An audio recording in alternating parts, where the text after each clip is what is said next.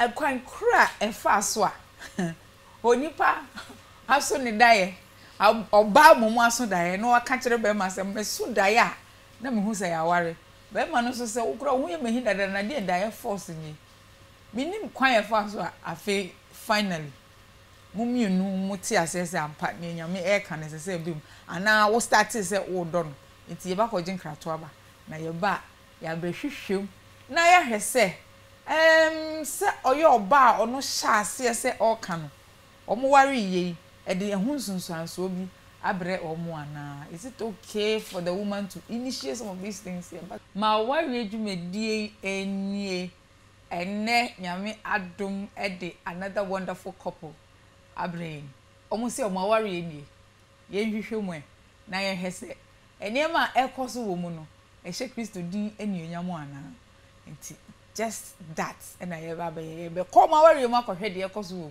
na ya hwese ebenya bibi wo mu de aka ye de ho a nyame enhyira wo pa mi si ha eda El Shaddai fashion asibebre anti Christi nyame enhyira wo ono na opam matare a me hye nti pomodin se uhia entire akọ program bia wo pesa wo ana wo material bi ho po bi apam amawa frɛ no na obepam ama kama El Shaddai fashion wo kọ teshinu ngwa melcom na wo tu ani across the street a wo say ni shop nanim ya kyerɛ El Shaddai fashion friend wo number we 0244 220 679 0244 220 679 okọ Pentecost Convention Center nso a wo say owo shop kakra pa wo boremu a emantare ememantare asofo de members de elders de deacons de obia de wombi a wo borra ha wo bepie de na kyese ho why nipa foforo no address wo kama nyame enhyira pa anti Christi El Shaddai fashion sai ema mo akwa ba bio ma ware adwumadie na wo hwe Open TV hai aha no ye de awarefo awarinsem ene ba ha ebedi mu nkomo behwehwem ebe bie so hwese aware no ekosen na se de eko no ehye Kristo din enuonyam ana ye pese ye kai wo se afie ansa na wo betu na yesi abonten epie firi wo gate mu se wo kwa akopose nation bia no mo wonde hwese wo possess wo yere wo possess ukun wo possess wo ma wo possess ufie ho ansa wo pie akopose nations nyame enhyira wo pa se wo hwe ma ware adwumedie ye frɛ me Georgina enne aware a ye de bre owura ni owura yire osei tabi me kyerɛ owura Daniel enne ne ho kafo Faustina osei tabi ma ware emu nsem ena ye behwe ye mama akwa aba owura ni owura yire denua okay mo ware mfia hini mfia nwotwe ni 8 years mfia nwotwe makobi so far Fausti so far how far so far so very good so far so good oh the very account where pa very good pa okay ye be nanti mo ahe say ye pa ora Daniel na Fausti wo koshia no ho no twa mishia no school okay campus wo koshia de no na me Pensa president nti me ti ho na oye Usher nti me hwe the way a Usher's no modos there but me hwe ne smartness the way a or order crowd to their seats or welcome omo with her smiles and stuff nti no se me here Usher bia ma na bibia ma me a na my friend say omra na onyo and quickly she will KNUST quickly she comes around na ne amepeno na wayama nti ho na me hunu from afar o Usher ya na wo Usher owura Daniel eba wakumam ewiase ehu na misra ayebia wo gusu a wo Usher no apart from the fact say uhia bibia obeye ma o smile kire nkofo fine ne Usher fo mo fento mo hufo na emom ediem biom edie na kire say apart from smile they were all smiling no wo de no coffee a obey oyere pa na hu ye apart from no the nya ema obeye madamfo nka ne sa Usher no obeye madamfo bebia na mete ne bebia na ono so etino na opobia ma na witness ne tenancy agreement. Okay. Ntino osusu hu kire me say o metimi a witness ya ma na sa ana na me say o kwan wo ho no ye ben there no problem. Na me de assign man a witness man. Nti fi sa amre no esan say yete the same area ntino na ese nkomo kakra ba me hwe ni suban ne kasa ne ye ene ne nya misura hu say ni suban net sen ne kasa net sen ni nya misuro net sen ultimu say ne nya misum no obo no homoden wo those days campus you made in order ho ehyem yi enya Usher's na program ekwaso no mugina baby bonkomo no but you realize she's actively involved in what is happening. Okay. And sometimes during deliverance ministrations maybe she's there to assist and help. Sometimes you will find her around trying to cover the ladies who are being exposed.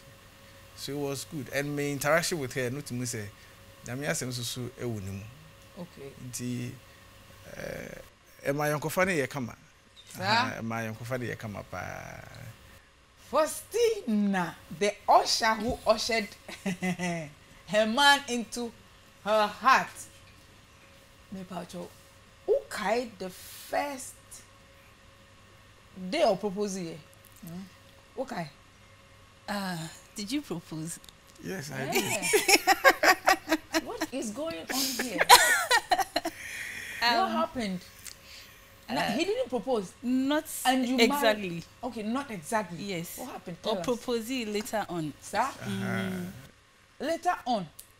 Who don't answer or propose and now propose and answer who don't? Me don't answer and now propose. Sir. Can we master? It is said they are all canon. Friendship na kasa started time obey witness maintenance agreement no. Okay. Nti efi ho no na ye movie together. And I mean so no me nyi no me disi mani so say me pe obema osuru nyame. Bema obeso me nsa e de me akọ heaven. Actually me fa pen ni paper e chọ. Really? Me here. E wo be mem. Me fa try. Number 1 na ya. Me fa so bin kai. Okay, nti na menkai ba me church na de di kan pa ne se me pe be ma obeso me nsa e de me akọ heaven me sa pe be ma osuro nyame ene ne bi kika ka ho a me ka mu besiri in fa so e se de ni be height nyina me kai ai me chroye height no anya ye eso te kakra be 3 inches by fa try you may be ebu nkam fa bi so okay eso te be 3 inches per 3 inches per hydrate. Okay. Inti no na me bo ho mpa ya inti ekodu me bi no mi hu se niam na me pe no. Oh, anti she da nye ayi height de emfa ho kra ni papa ni paboni eni height. Okay. But mpese me hu eniam a na wo list no so no. Eniam a na emu odu awom. Na mpese obobbo man. The name ehia me pa ye say osure rade. Okay. And so obeboa me mama call heaven. Okay. And na afi so na me pe obi so Pentecost. Sir? I me try some pe be mo Pentecost. Sir? And na me pe public figure. Oh. I didn't. Oh, I don't know, but at that the time the man was already a public figure. I mean, on campus, Pensa president did. Yes. Or she nipa 1,000 plus so did. I don't know by 1 minus because na me mpe. I don't know by 1 minus. Okay. Ene enyama bia na ekeka ka ho. Nti me gusu bom pae no. And me so what happened was that enyama na we list here no. Enye ni nyina na wunya me pacha David. But enye ni nyina. Enti wo ye list. Me pacha me list. Enyama wo pese hu wo be ma oba be ware wo. Me pacha. Enye ni nyina na uhu woni mu. But wo ye wadwen se ne we hu woni mu no. Enhu hia papa. Enyama be na wanya woni mu a na wo fo se enimu a ense hwe. Back when I make height no. And a public figure no. Okay. And it's not a public figure. Na me pay but me fan is two na pe and one am kai me paper no me nsi me kai ni na Debbie na fa si ya minimum she na list no oni wendi hu nkom Debbie oni wendi hu nkom onim da ene na oka minim da so utia tight mama one can't children that Debbie say when meet standard no by 3 inches Debbie ene physical nyama no ehu hia sa mo enti na wo ka se obe propose ye there what one propose like that nti me hu me nyama no na already na me bo ho mpae nti mpae bo mu na one time na me nkwa na meti na me wo school na me nyanwie nti me da hono mo bo mpae na meti ene audible voice say he is my husband. Really? And honestly shada anya me at that time. Wait a minute. What is she talking about? What is she talking about? When okay, it's that time now. Oda wa bo mpae, wo wa ware ho mpae. Na wo te ne, me twa ntiti ama wo. Yes. Wo kunu nie. Wo se me mpene sa adan wa kanta. What adentia? Through na mo ye namfo. But odono na emehye wakoma mu sa. And me hu say ono nso was not interested in me at all. Then na na chere say he was not interested in you at all. Honestly, and the man me try back was that be man no obe me worry no. Me pese odo me ami hu. And say na no no. Yes. But at that point na me refi me ho. Inti but why that? Although why don't you want to know? I don't know. That was I just me ti when me chro ye. As I grow, but na me bo home pie. Wow. Hey, Faustina. What's the audible voice? Say ukunu nie. Anya wo de. Yankopon ankasa aka asma chro. Anya wo de. Hey. I didn't hear. At that time, all because I saw say he wasn't interested in me. You saw he wasn't interested in you. Yes. At what point now who said he was interested in you? Eche kakra. Sir, how many months? Years? I think a year. Because it got to a point that your friendship will move to cry because of this. Because me who said he's supposed to be my husband. Onosho was not interested in me. And me mani who? Oh, mani who said it? This is what I've heard from God.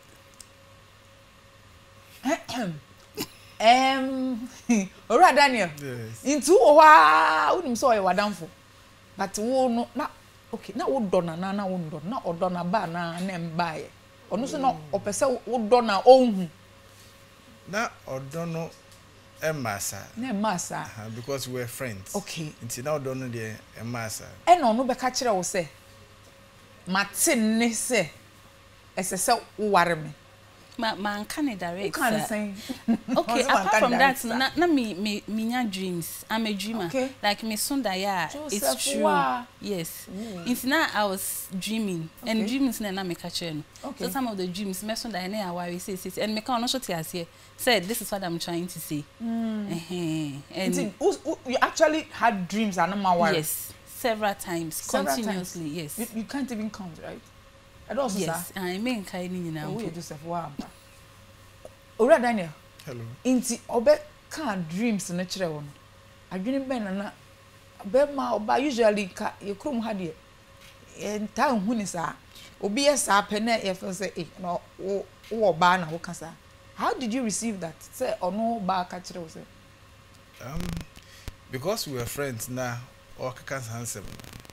And just as she rightly said, me I wasn't interested in her. Nti I dream about my dream man and say, now for this episode today say, I worried no pan. I said then I said what should I soon die by force be sir. It's imagine the na or come there metiasie. I understood the dream say that you all can in some work there. That is what it meant. But essence no don't say that any horn into no. Monsieur Debbie, Monsieur there.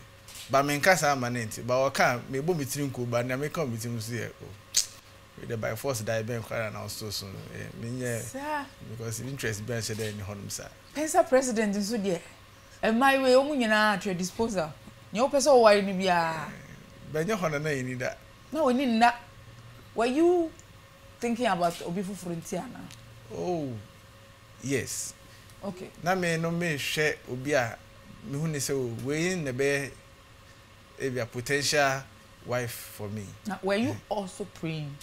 Now, about home pie. Now, me about home pie. Okay, but we want the audible voice. No, man, the audible voice. When you one soon die. Debbie. Okay. It's in the bare moon sana. I can't have cried on my lie. Eda. Now, maybe I'm not wondering. Now, when you're can of order dana. Debbie, na me yanka. Also, one kind. Me cannot see a madam for, but na me yan kind. Okay. It's your no dinner every room. I say, yeah. By force die be as one SSL worry by force be by no matter and see for senior day and or yeah lively like a canary do baby I me gano tina cry me do cry now so be can die crap watch them so the interest wasn't there but later me born home pie no na me so me hwe kwan se nyame be madu na mate but Nemba, but later in a yame. Yeah, ba. I quite cry a fast one. Onipa, how soon they die? I'll bow Mama so die. No, I can't remember myself. Me soon die. Let me who say I worry. But man also say, "Oh, grow we me hit that and I didn't die forcing you." Meaning quite fast one. I feel finally. Mummy, you know, Muti says I'm partner. Me air can say boom. And now we start to say, "Oh, done." It's your back or drink cratuaba. Na your back.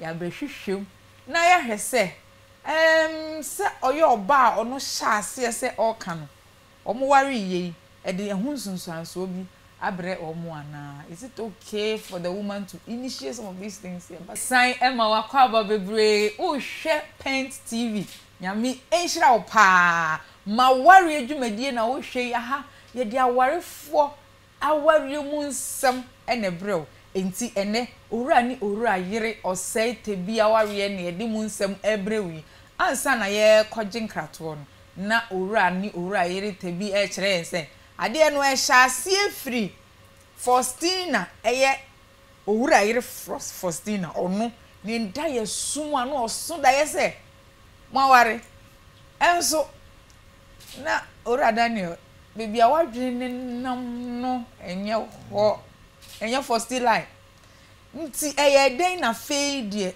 wadwene call no so ni pakura na wodwene ho se worry onu mumu no wo ka kire no ever about for still se wo pese wo worry no wan kanda Debbie men kan kire when nya nkoka Debbie okay kopim se wo kuma start se ko for still oka se muntam enam se o kana wo so mpeni so nti muntam betete kakra nyese betete ba I said nia me hu ni sase oya mama bedo no by force or force wa dey sana na me hu no na wonji ni se daye na osu no efiri nyame ufo se ono ana na adwini mu asem na ode akodaye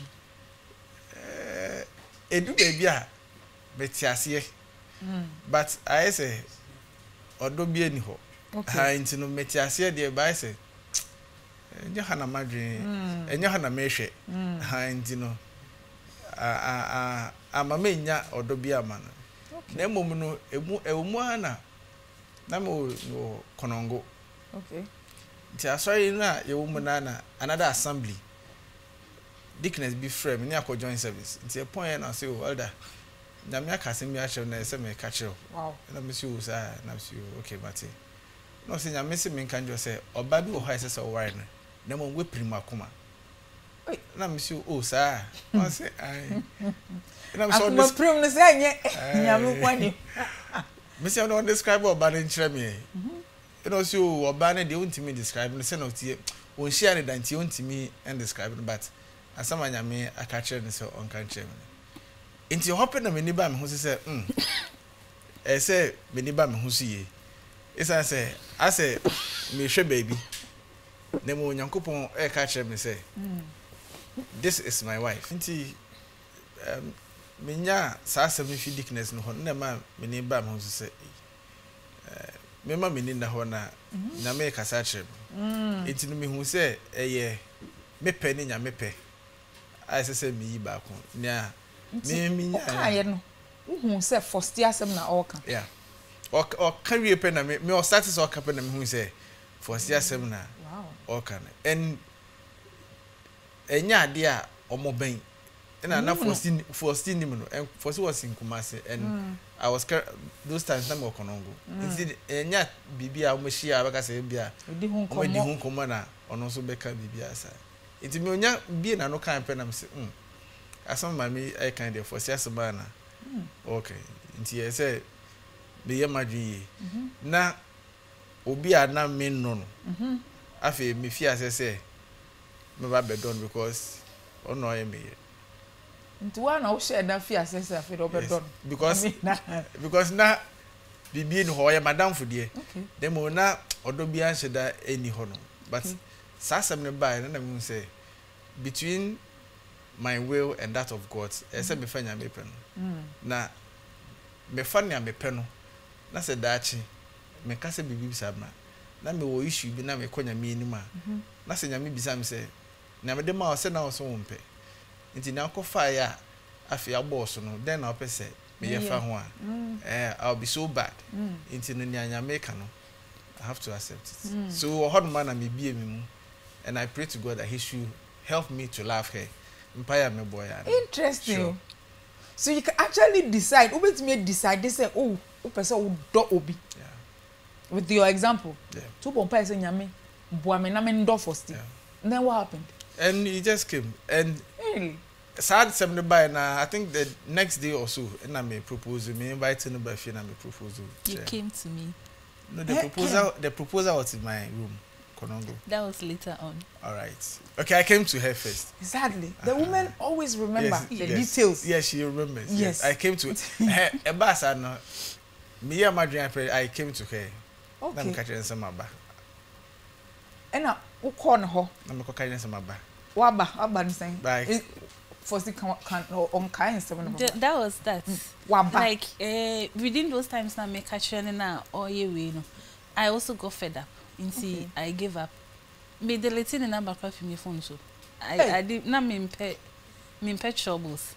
Inti one day I was just there, no friend me said. But who they not or come? But I got fed up. Inti I was giving up on him. I feel na monsieur on me. I prayed to God that nipa na was me why not on me. So what should I do? And I didn't hear anything. My auntie, God didn't talk, I didn't dream. So no Bibia was quiet. But when deleting them for deleting phone. Me, my phone. So but I was not me both. When to me deleting them for them, I could point the idea show come on as be delete. It's also my back. It's me fear no friend me or buy or say my back. I'm say okay, you're welcome. And I was happy. You understood what Bano yes, me say. Ena echiro ko ne ho. Until later on cry sana. Oh, set some nice table be in his room with a red cloth. I still have that red cloth. Really? Yeah. With a light red light be. Red was my favorite color. Sure. And now delay I see. Now when Debbie da. Okay. Inti empire boys nyame ma won no. Kire me niam start say sisi wo wakumem towards her. I realized things flowed as it should. Okay. There was nothing so special because we were already friends. Inti na ka say na me hu say na ka say medono. Okay. Na me hu ne o papa da so ewo ni mu amenye hu ye. So me call na me ka say o mabano if is like I felt relieved, I felt okay. Things began flowing as the as peace it should. Was there. Yeah, the peace was there. It, you know, everything was fine. And we were just flowing, and it's been wonderful getting married to Fosti. Yeah, so, sure. Yeah. Now the boy delays Fosti. Enti se se ne okuma so nyame e di share ho no na so aba. in the marriage we no uhu ne se nyame ankasa pa se de mukan nyame ankasa pa na hyehyɛ ye to no boa rengi ni nyina kama. God loves you that much. Na momu start say afi mo betene fi am aware no e smooth sa free sa. Oh, me can say smooth sa, but me soon pinpoint see any major way be a maka say me hu yanka mama there be that. Of course there be that.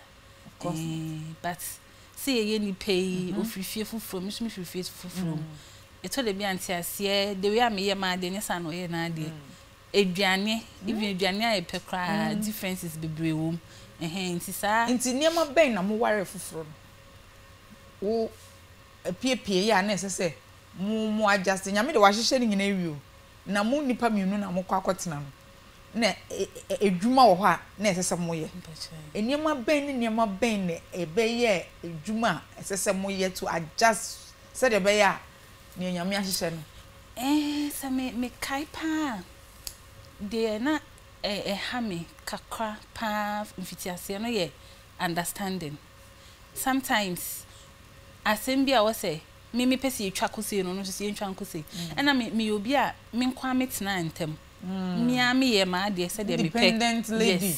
Yes insa say afa obi abeka me ho bedroom kwa fa bed in si house yen fancy ha na ha me sa like mfitiase no na we hu say onu no ye in charge. Inti enu nti na ya na meje amanaka ene mi buti mi fu pa so na ehye mi mu onhu ebi o hokra me kan say mi bufu ye be ye no nwa because onhu say mi bufu manye no me shedan kai okay me shedan kai inti mi bufu pa na meje ayi mu say enye hwe inti enu no ena second thing so na ha me in the afternoon credit so ha me eduane eduane mi pe bia o mpe won won eduane me pe bia o mpe na mo mienu aso na nyame se mo ware me pa cha o so nim se eduane a wo pe no mpe de wo pe no na ne ono pe no wo pe me shada Pensa but my just yes enu na every no do no ora Daniel Yes.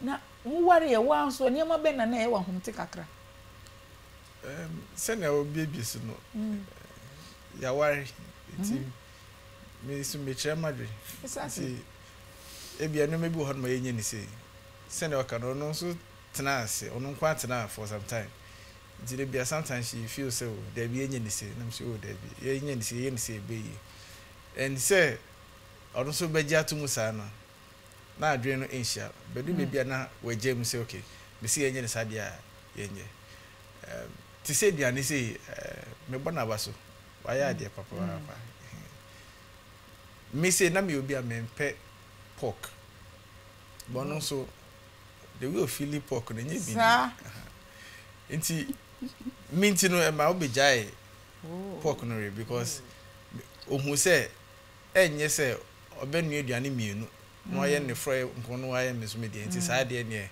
she sacrifice sa the pork no ore no na odam nti besi na pon fe bi enye aduane ofi order sa me no me because of baby a metena na me hu mo na yom ho ye metan no anye me akono say Mary Bida ha nti no yetena say me hu so no re I was like when are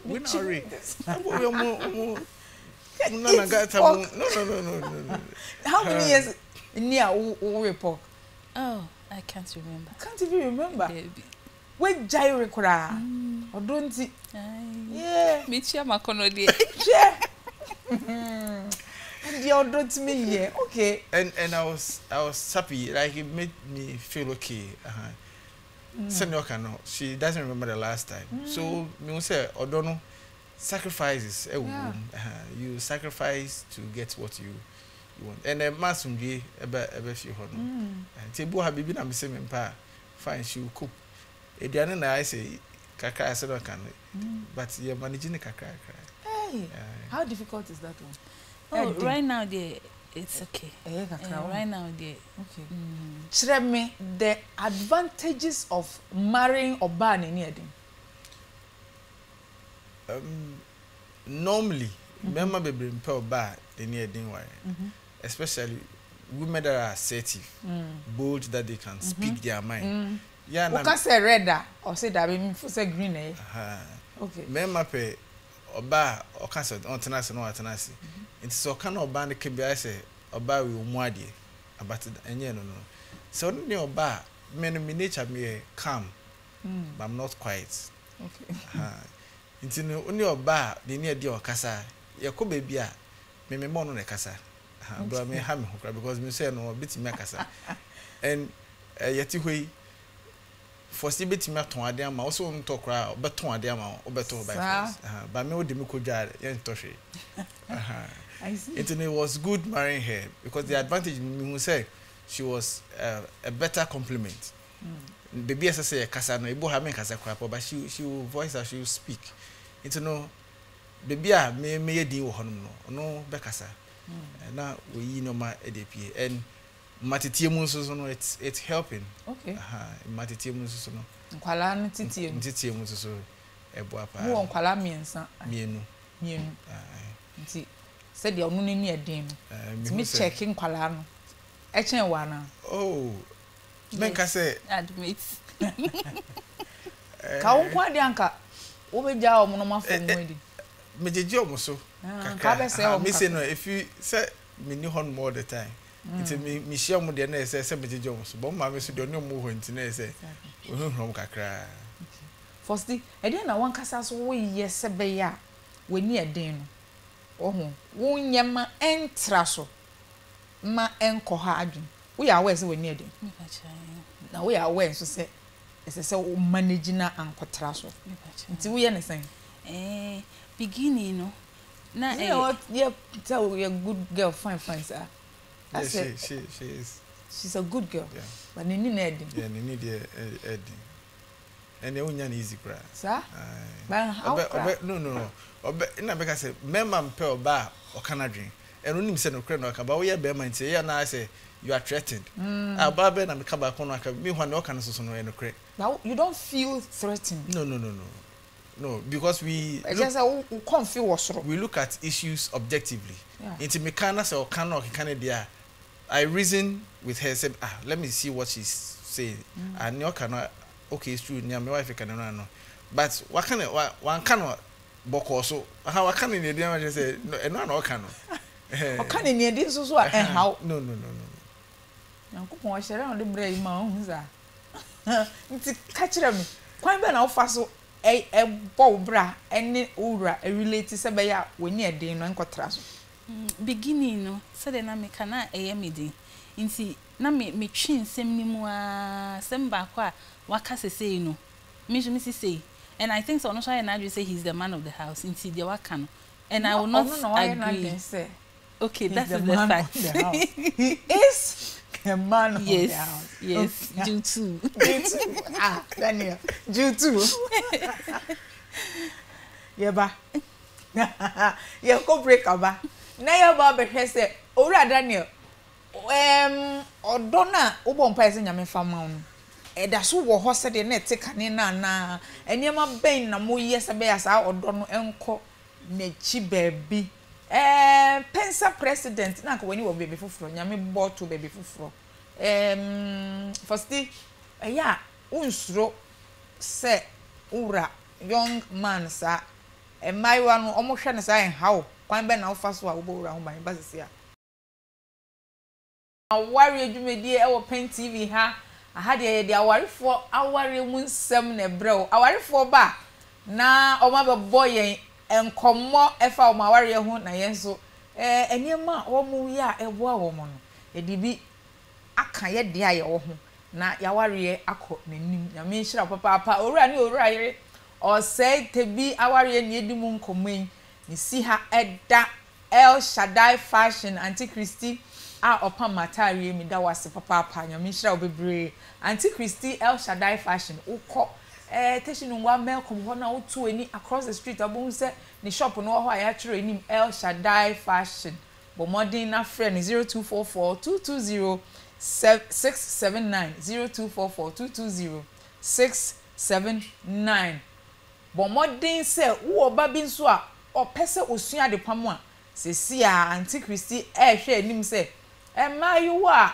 omo pese omo sua ade pam no omo beba no ma beye apprentice abesua de na omo nso etimi apam bi e de ama afofrofo wokọ PCC a El Shaddai Fashion or shop wo ho a uboro mu a entare pa wapempam asofo de obi ade wo mbi uboro ho a obepie na chese wayo kama pa nini muti oye nice woman nti bomodi na frɛ 0244220679 Auntie Christy ebe boa already tebi akwa ababiom okay nti yebe ko break no na Faustina wo boy nkomo bi kyerɛ sɛ wo kyerɛ sɛ to aso nti na me twim na wo twi ase hu ense me gem kra me de bufo ne gem but say there edru baby me hu say fine me kanu nti ama me nyai okwa na okopima obesan ba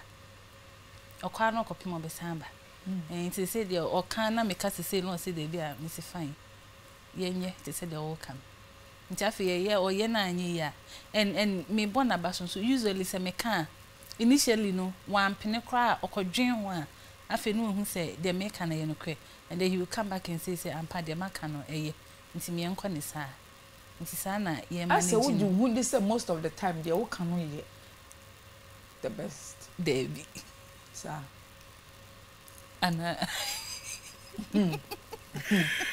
ora Debbie sa na hu na na say me na me hu ne sa ana sa nete esan say one is it esan say ye di hu nkomo nti no say issue bi on ye di nkomo nti nia me madwen kire me na meka no so ne na dwen kire ne oka nti say no ka du be bia na why say okay nia meka no ye nye ne ye hwe nti bia backfire but from experience me say okay yeah me san hwe ne oka ne biu enhwe say ne oka no en kra na nti bo ha metena na me dwom so okay ya for sika na I think say no no nti no ye nye en say no oka no maka say okay madwen hu me say ne oka no no nti no let's go by your plan.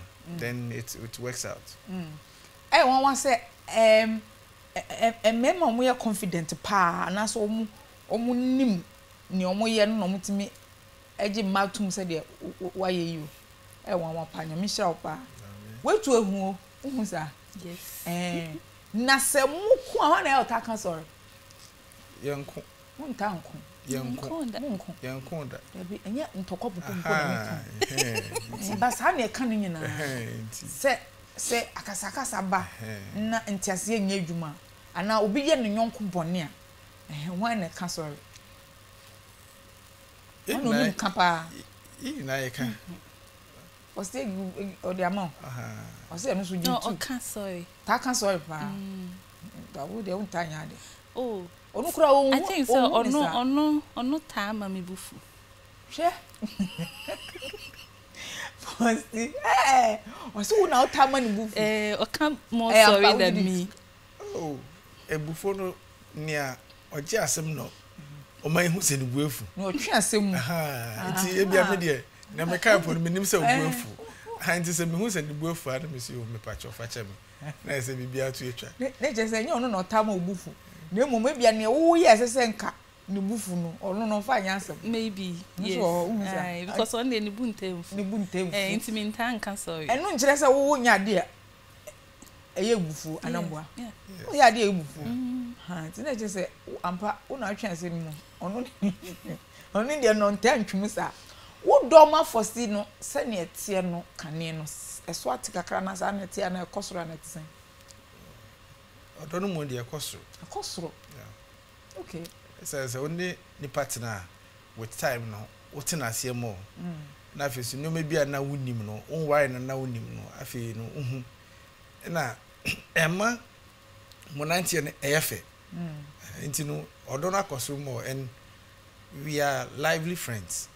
You're lively friends? Yeah, we are lively friends. First, this would have been common.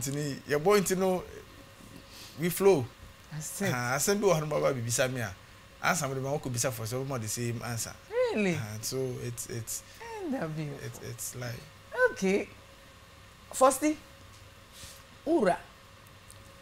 oye asori penny me sure we san so ye young come on when you cry and say de hu ni sa oye fine guy na my way so abe so mo do so edwumam snate edwumam a wo we my one bi wo ho kama die na wo ye sebe ya wo nyame but wo role bi play sebe ya wo wura so na ni be ka wo ho na ni be ka fie na ni enye no wani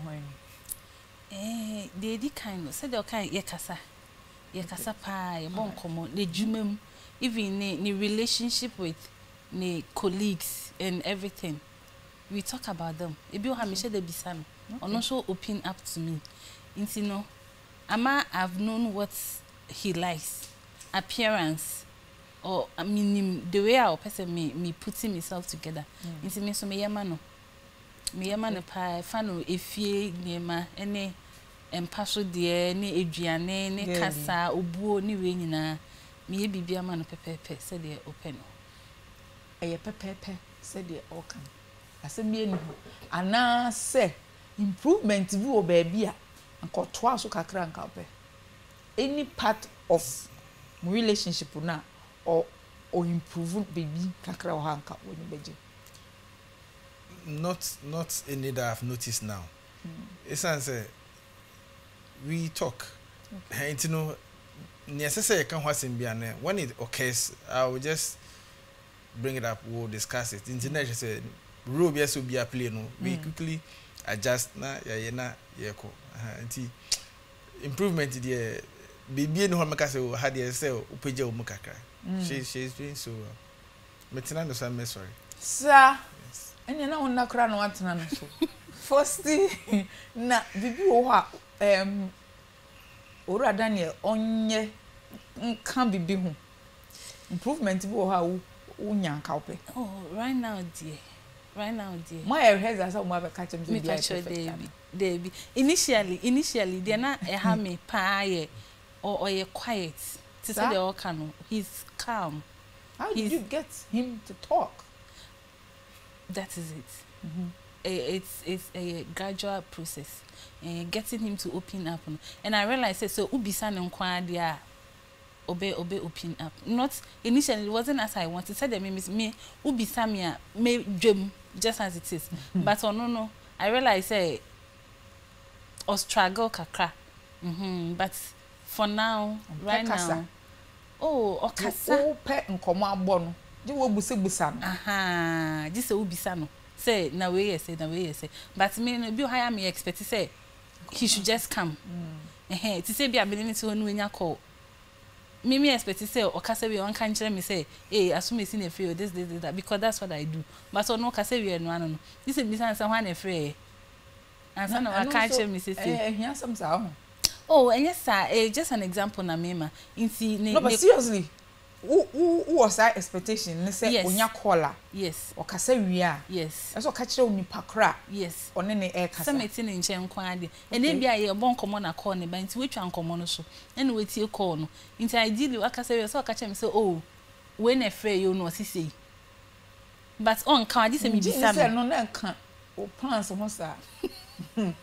Ti say we yen sa. Or try. Me try say your can. Okay. Ebi wo man na ba na maka. Ebi wo so a no be say when I frɛ na maka. Enti no me eba ne say maka say amaso no. Kaya no waka. Ha me kaya no maka. Ba man kai so abo ha ono abeka busa say hwan. Ebi depending on ebi ankomo aye gba na ade aye ya call no ebetwe mu no.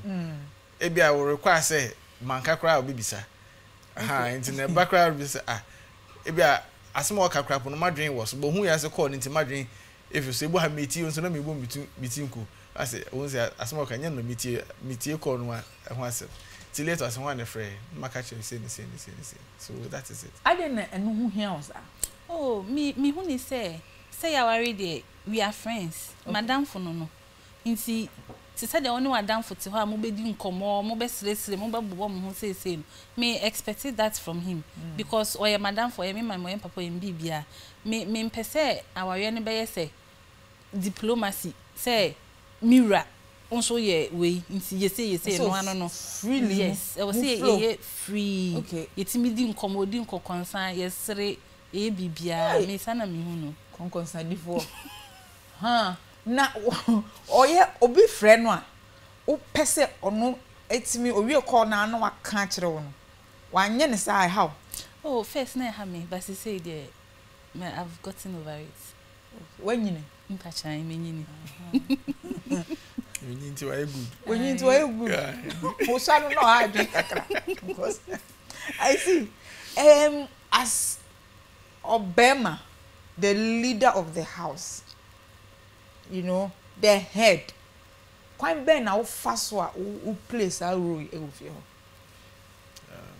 fie ho and the priest yeah if you are there esan say Christopher fie ntin me obi a meni eku aware ho any family life me an kasam nhihye mu maya madwen say se nyam bisi ni tiase na ohwe aware kama wo wiase pa se me de na anya first a no be first ni be gina ne nchen hwe ntin obotaya o vision yes ntin I always want to have a very good family life and a lively home okay ntin ntin ye nyimpa bo enfim we try say we'll have our devotions though say nya consistent as it should something be a jumane mo fresh ntin e bia ye devotion na e bia otonoma but na ye nkwala na starting ti o say we dem want us to meet here then she's doing other thing but na so wo bia ye wo no no tie afisi e bom pai e bom sometimes we wake up you know how there be ebo ha meba no ada be be insist say ebo ha meba no abre no ada nti ebo ha no ma ni beti na me bom pai no obi say oh na we nya ne me na me si o me ba me hwese na we si da ho no me hu say wabre and me do feel bia me hu adwuma wa ye no me ti hu say wabre nti no so ada kra me I can continue to pray nti me so me gine ma say dey say me gine mu ma me busia nti me gine na mabobia mom so if say me dem nsa totom so kra na me dem nsa totom so na mabobia mom sa e be do so wada na urade ne nsa to so na obom pai mo. How does that feel? It feels good. It feels good, eh? Yes. Yes, yeah. But we do something so no bomb. Now what da? Esa no enya nkakra. Sometimes. Sir. Beko ye pa. Enti as a priest there no working. Okay, provider. Me no so no there me bomode ase dia e be hia wo fie ho na ma ware no so ay kama dia. Ma fi mu dia bia no na bomode ase me. Se bi ni ho no ma because we talk me can so mind they went there e be function next month and I function say I'll organize something for you na me man so no my mother say me person me ni ko me fie ho nti ejuma ese me ye wo ejuma mu no me hwe mu na maye me time so ese me pon wa me pon na me ba fie street nti mint na ejuma ma na 7:30 na me da so je ejun ye frɛ wo here asem no ejuma be very interesting nti me fie ejuma mu I'll come home. So ejuma ese se wo ye wo ejuma mu no wo hwe mu ye se be obetimi apontem no be fie nti se turu bia ye mpontem no kire se ni ese se ye ye no ye nhwemu nye ni yie e wo ejuma mu ana ye man enough time e bia time no ye di ye other things are possible ebi ntimi mpontem ebi be ye fie a opon a wo komu no se fie na wo komu no e ye fie asomdwe wo na eye na okohia no ay lively expect wa umpo na obe yentem na wo wie na wo ye no akofie then na ema wo hu se wo yere efie ote no or expect ukofie a udufie ya wo ye den ebi o ha within before se me du fie bo ha na ya chat kakra na ebi ya kasa kakra enti me be pon a my friends so enche me pon o se o bra na ye twen child makofa mofana bana baby say be yebedi den and like it's nice hearing from your wife ye twen na buche ye twen it's nice so it makes you feel at home you pentem say ko share ye ne uma you have peace at home but me who say senka pressure and attention be ofia and then kai it cram me point and so na me teach maybe kwapa na me nya hwe then so no me while away time say na be me ko no mother na me suma kwa akoda Basum Joe feet, you know. I hurry to go home. Me chow traffic when I'm home to come. Me pente work of feet. Sir. Yeah. First. Yes. Wow, I didn't idea your brain. Nyame. What's it? Nyame. Nyame. Nyame o ko so. Na emum. Enyama na wo ye no. Anani ono pese o ye no nam hu na e. Ti wa ade na ade aye bre ya. Ono so opon adwuma o di traffic kura na ho ira no. Oh. I think say me a very peaceful person. Like me near there, but me a very peaceful. Say enyama de heja beba say there be. Me yes I see always know me making sure say everything is very peaceful. And me boo fu cry, I'll keep it. Yes. Tell me one thing that you love most about him. One. Wow. Oh, you're very sweet. Sweet. Yes. Oh, you're tough. Oh, sweet didn't say anything. Or pampanipa. Ah, that's yes. Or Gigi paso. Okay. Yes. Oh, to me. You understand? Oh, sometimes. Me kai one thing I really love a Miriam Fida. No, it's a konongo na miti kumase. And that time na me ye internet cafe. Na me call and past 7. Na ma pon 9. Na me woye. Inti one time me laundry a hippie pa na me me ensi. Me free juma bae. Na ya worry. I'm worry. Pacha. Me free juma bae na wafo car from Konongo aba kumase abe senior man asa afo car ko. I wan kan chem. Me ba na senior man. Right, you sweet amba. Yes. Yes. and I was overwhelmed. How can be o say o jije oso? Yes. O ye ne sen. Oh, e bi nie we enjeje so. We enjeje so. Yes. Eto de bia mada. No twitwi nkukum. Mada o. Anya se me yare.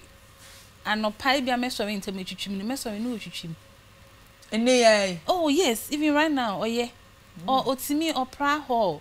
Like ejume bia e bu ne se we ye ma ejuma no. He doesn't care. Oh yeah.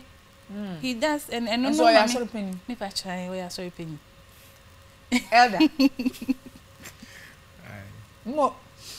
Yes. Bema. Take your sister. Sister, boni samrani kakra. Boni samrani kakra. Me di two amana. Two pair. Me di two amana. Wow. Na Faustina, the one thing you love most about her. The enje just on was in any jemu panty. Yes. Otwa so my. Na aka ono. My wife is so caring. Or dream nipa ho. Okay. So only obi wo ho na odwen ho a. We don't know who's odwen. How does she do that? No ma ka se me ya menin enam ho so anase me nwi ho no. To say ono dwen ho and she prompts me. Oh, ebia sometimes me itinerary. Ebia ya plan say baby bi. Ma trotro there but me refi me ho. Na waka oh mira. Ade we ka say be ni say we and sometimes me and Kasa so me health. Okay. Oh, it is saying what is happening. Ebia me Kasa bibi me baby me ya. Then she quickly looks at it. And near chance you can say be a pimple sabisi me baby. Yeah. Me Kasa near no wa share me na. O me na me say o so mami ye di mami mi ama na anko. O di bonkro. Ai. Na o me. So odwen ho. She cares, and she keeps my home too good. Wow. Yes, I love her to be my wife and my mother of your children. Yeah. You have really possessed your home. Momo, nyamishira mu nemo masa na mbwako. Say munim tradition dada. Express your love. You know, say near for this wojije no so me sure say nye at a distance kwa won no ho so a timi jeje no so kama. Ha. Why elder ya? Former Pensa president obayade nti did you first this so kakra na won so born in samrani kakra na wo hwe menim te se de make wunti ase